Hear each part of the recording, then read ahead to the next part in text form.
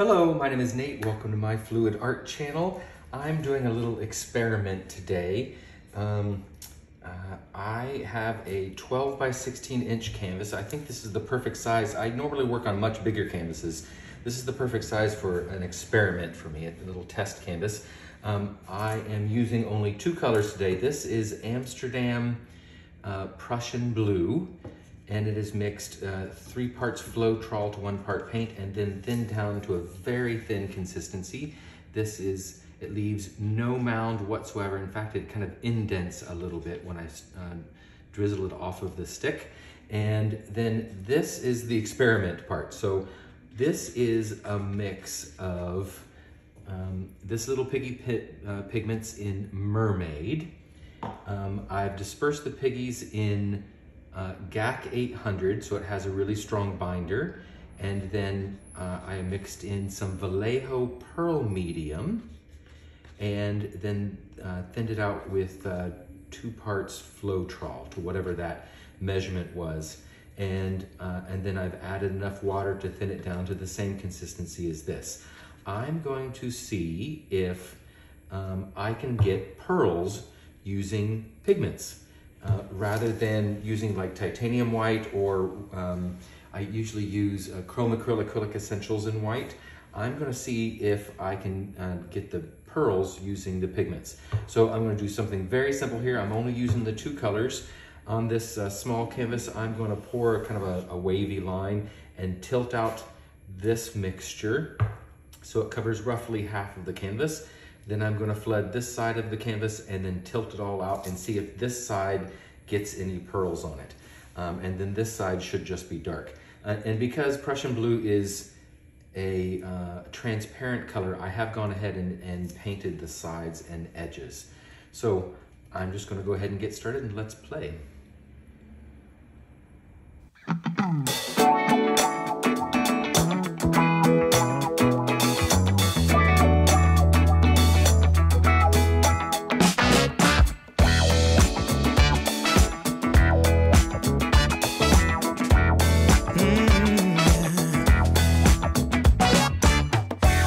Stroll downtown this evening when I heard music echo through the night. The same old songs that I heard the night before. So I started running so I wouldn't be too late. I didn't think that I would ever see your face again, but I was wrong. Yeah, I was wrong.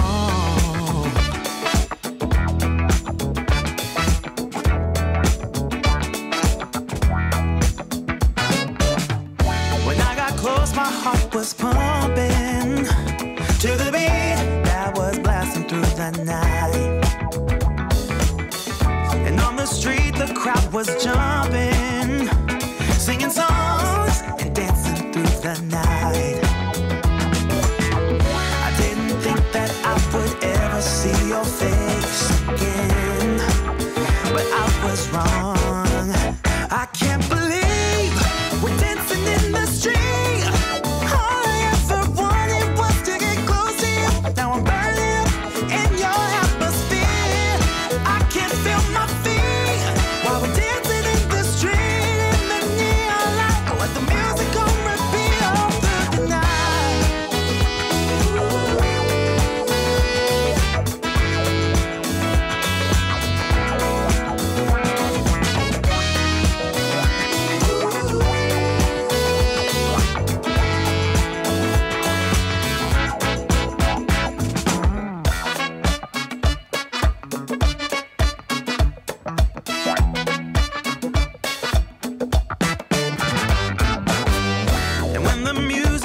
To fade out, the first rays of sunlight lit up your eyes.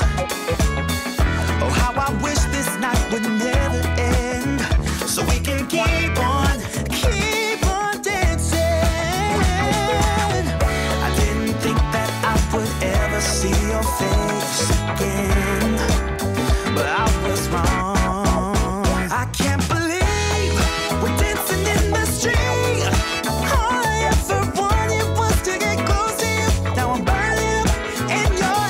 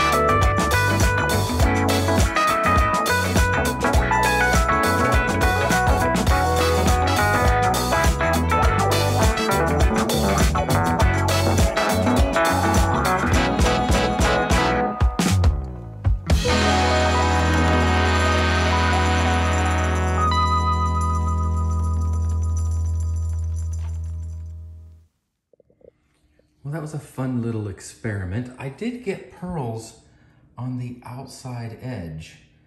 I tried to stretch them out a little bit just to bring them into the composition a little bit. And it's definitely reactive. Look at the cells that I got when I did the Dutch pour. So that is interesting. I think I'm on the right track. I wonder if, I need more experimentation. My Prussian blue, I scraped the bottom of my container to get enough to make up my volume, and it was lumpy. So I had to pick out a bunch of lumps, but I know that was the right consistency. I wonder if the Piggies maybe need to be a little thicker in order to get the pearl cells. I'm gonna try another one. But this was fun. I really liked this. I'm gonna try it again. Okay, bye. Okay, so I've mixed this one up with just it leaves the tiniest little mound, and a trace that lasts for about maybe a second. It's still very thin, but I'm not sure if you can see it. It does leave a tiny little mound. So we're gonna try this a little bit thicker. And I mixed up a new batch of Prussian blue and strained what I had, so there should not be all the lumps that I dealt with on the last pour. Sometimes scraping up the bottoms of a jug of paint, if it's been sitting a while, it can have those lumps. So, but this is an experiment, so that's why I was using that paint, because I didn't mind if it didn't work out exactly to plan. But let's go ahead and do the exact same thing. We're gonna pour this and tilt it out.